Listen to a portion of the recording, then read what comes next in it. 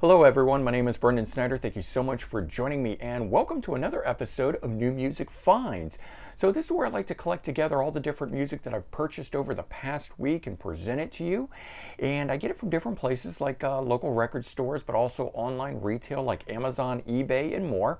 And for this past week, I've got 10 releases to go through with you, of which 7 of these are new releases. One is a band website release, and then I've got 2 used albums to go through as well with you. But before we dive into all of that, if you are new to my channel and you haven't already hit the subscribe button, please click the button. Also leave a comment, hit like, all those things help support my channel. I would greatly appreciate it. And of course, as an added bonus, by subscribing, you'll be able to stay up to date on all that's going on in the world of music, just like this with New Music Finds episode number 31 and these 10 releases here that we are going to go through. And so as we always do, we kick off with brand new releases. So from this past Friday, September 17th, we've got Billy Idol, The Roadside. It's an EP, 4 songs on it.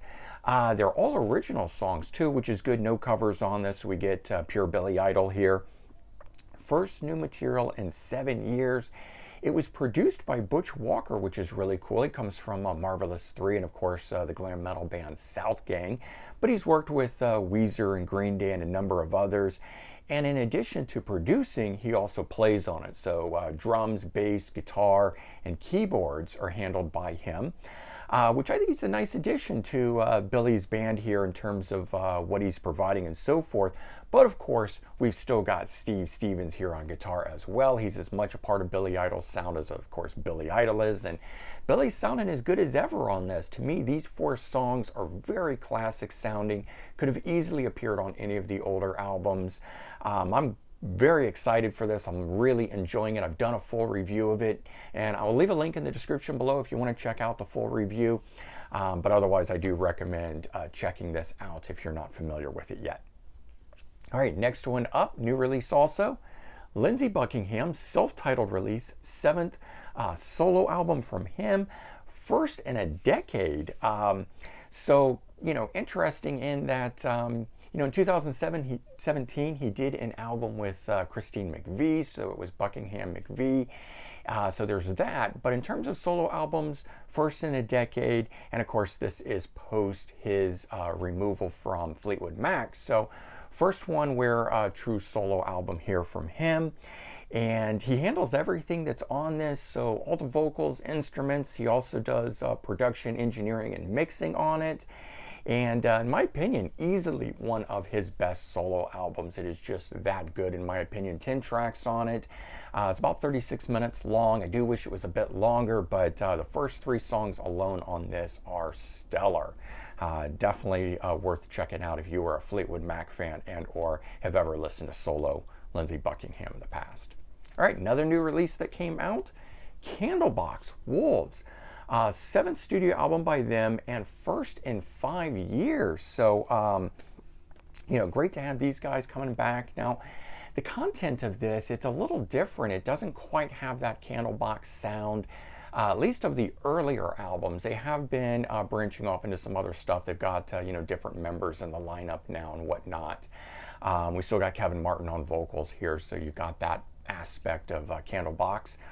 But it has been branching out a bit, and so this one's taken me a couple listens. I do enjoy it, but it's not quite the classic Candlebox sound that we all know and love. So definitely check it out, but I do think it is a good album and worth exploring. All right, next one we've got here goes to Toad the Wet Sprocket, starting now.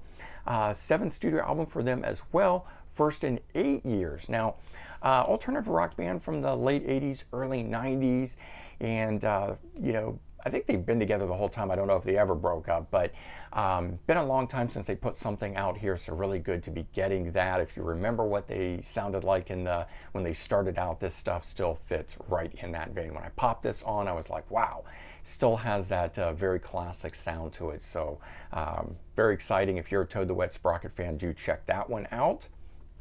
Next up goes to Dream Theater, Master of Puppets live in Barcelona from 2002. This is the 4th in a series of the Lost Not Forgotten archives. So they've been digging into their archives and re-releasing some things that they had put out as on their band website release only, and they're also doing some new stuff. You know, they had never archivally, that had never been released and whatnot. So this one here covers the album in full from start to finish, the Metallica album, of course, Master of Puppets. The material is pretty much played note for note on this, at least, you know, as best as my ears can tell, but it's the vocals on it that are interesting to hear James LaBrie sing on it as opposed to James Hetfield. So it's kind of a fun album, a what if, like if Metallica had a vocalist, yeah, I don't want to say a better vocalist, but a different vocalist, you know, somebody like James LaBrie singing, kind of a thing. Definitely worth checking out, though, for Dream Theater fans. I'm enjoying it.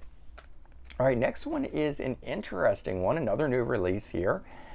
Dee Dee Verney and the Cadillac Band, Let's Rattle. So Dee Dee Verney, of course, being from Overkill. So you got the thrash metal bassist here doing a big band swing style album. And what's even cooler than that is most of these are original songs that he wrote. So as opposed to this just being cover songs that Dee Dee Verney is doing, he actually wrote these, and they're really good. You know, I can't say I'm a huge fan of, you know, big band swing or that sort of style, but I don't know if you guys know who the Reverend Horton Heat is. Of course, you probably would know who, you know, Brian Setzer of the Stray Cats and that sort of stuff. So if you know those, any of those groups, that's what this is like. It's very cool along those lines, and it's a fun release, so I'm enjoying it. All right, the next and final new release of this past week goes to Bob Dylan, Springtime in New York. This is part of his bootleg series, number 16, covering the years from 80 to 85. So features outtakes, rehearsals, and alternate takes, and it covers 3 albums during that 5-year period. So Shot of Love from 1981, Infidels from 1983, and Empire Burlesque from 1985. But this is a cool one here. Now, others may be like this, I don't know. This is the first one that I'm buying of his. And it comes in a box here, so you get the discs and a book that's in this. And there's the back side of it. It's a 2-disc set, so I didn't pick up the full, I don't know if it's a 4 or 5 CD box set, the big thing here. I chose to pick up the 2 CD one. But you still get a nice packaging on this. So I'm going to pull this out here. And you do get 2 discs with it. And it's got the track listing and, you know, whether it's an outtake or whatever. And the disc slides out from the inside in it. And I'll just open this one so you can see it as well. But the booklet is where it's at. This is a nice booklet. It's a thick booklet, and lots of great stuff that's within here. Look at all the writing and the photos and things of that nature that are within this. This is just a really great, if I can flip that for you a little bit better, you know, booklet full of information and stuff. I wasn't expecting that. I kind of thought this would be a 2 CD digipack or jewel case or something along those lines, and it ended up coming with a bit more. So I was pleasantly surprised about that. And I have to say the quality of the material is really good. It's interesting. You know, I have to wonder why some of these outtakes were left off the albums, because they're just that good. But this is my favorite period of Bob Dylan. That's why I chose to buy this one. I don't generally buy, you know, branch out into his bootleg series, but this one here I'm adding to the collection. Now, the next one's an interesting one. So this is a band website release, or in this case, an artist website, because it comes from Neil Schon. So Neil Schon, Universe, 10th solo album from him. Only available on the website so far. I mean, you can stream it. That's the inside. No booklet with it, but it goes through and tells you who performs on the tracks, who wrote it, that kind of stuff. And then there's the backside of it. But good to get a physical CD edition of this release. What's kind of interesting about it is that it's put together by new Journey drummer, Narada Michael Walden. So Neil asked him to put together a solo album for him. So Narada Michael Walden wrote 5 songs, selected 8 cover songs on it. A couple of these come from, are written by Neil himself. But otherwise, it's really not a Neil solo album in the sense that he didn't write all this material and stuff, so kind of interesting. But I have to say, out of his last 2 or 3 solo releases, this one here is definitely the most interesting of them. So whatever it is that Narada Michael Walden is doing in order to get Neil to sound this good, and the way that he's writing and arranging and producing it, good job on it. So hopefully they'll keep working together, which also just makes me very interested in new Journey material, which I hope we get fairly soon. I mean, at least a full-length album, because we have gotten one song. All right, and then I picked up a couple used things, and first one is you know, replacement or something, you might want to call it that, but Queensryche, Sign of the Times, the best of from 2007. So this one here, as you can see, is in a jewel case, and it's their second compilation album. Now, I had the 2 CD and a Digipack, but those things just get beat up. I've replaced the Digipack, and it's still not quite in the pristine condition that I want. So I need that because it's got the bonus material, you know, the outtakes, the demos, the B-sides, that stuff that I want. But I'm going to put that one aside, and I can just have this one that I can pull out all the time whenever I want, so in a jewel case. So nothing really new there, but that one is being added to the collection. And then this one here, this was a really great find. Frida, Something Going On from 1982. And if that name doesn't immediately jump out to you, it's because she is vocalist with ABBA, something that I don't normally listen to, although if you're following along with me, you know that I've been talking about and bringing up ABBA in the last few weeks since they announced their new album, Voyage, first in 40 years. So when I saw this and I looked into it, I wasn't initially going to pick this up, but I found out that Phil Collins, first of all, produced it, you know, coming from Genesis.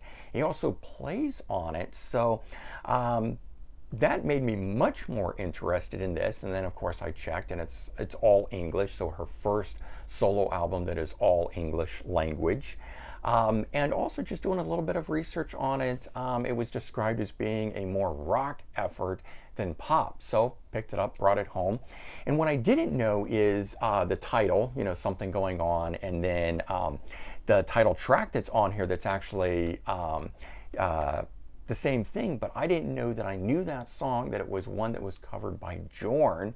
So I don't know if you know who that metal artist is, a really great vocalist who sounds a lot like David Coverdale, but he did a covers album, and that was on it, and then I found out that the title track to this is that song, so it made me like this even more. Really great combo of things coming together and aligning, finding something additional from an ABBA vocalist, and then it turning out that I actually knew something from it. Plus it had Phil Collins on it, so the whole thing all the way around, really good. I would recommend it, especially if you're a fan of ABBA and you've never checked it out. I think you'd really enjoy this. But there you go. Those are my new music finds, at least, number 31, and 10 CDs there for you of a variety of things, from new releases, used, band websites, stuff of that nature. So hopefully you enjoyed this, and if you did, please remember to comment, like, and subscribe, and do check the description for links to related videos. In particular, I'll leave a link to the full review of both the Billy Idol, and I did one for Lindsay Buckingham, so you can check both those out. And if you're still watching this, please consider sharing it out on social media. I would appreciate that as well. All right, everyone, take care. Have a good day, and I'll talk to you real soon. Bye-bye.